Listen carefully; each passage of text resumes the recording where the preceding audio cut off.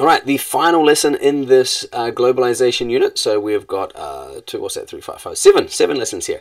Now, just a note on the globalization topic.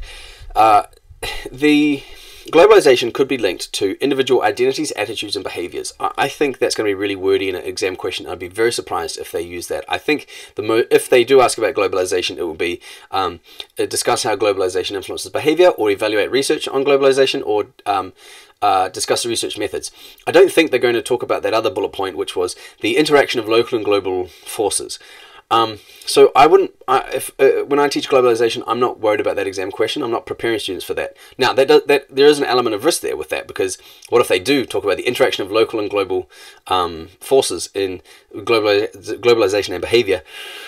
Well, yeah, that's tricky. They'll just have to do their best. But my general approach is not to prep students for every possible study. I prep them for the most plausible and probable, every possible question in the exams. I prep them for the most plausible and probable questions. And so that's just my general approach. Again, it's not without risk, but that's just how I like to do it.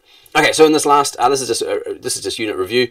If you've got the time, don't worry, I'll sort out these animations here. We come back and look at the key terms from the key terms traffic light, so end of the unit here. If there's anything that they still need explaining, then now's a chance that they can do it.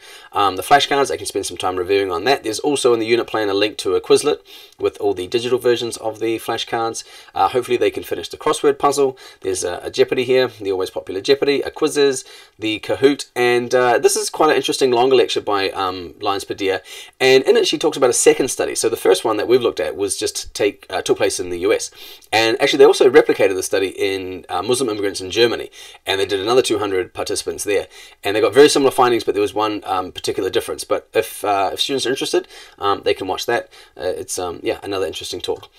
And so they might want to finish their notes, or this to me is the most probable question that there'll be on the exams for globalization. This, or discuss one or more research methods used to study globalization, or evaluate one or more research methods used to study globalization. I think really they're the only three questions that they will ask, but I can't guarantee that. So all right, that's it. That's the end of the unit. So I hope you like it. I hope the resources were helpful. I hope your students now feel confident in and prep for their exams. Good luck.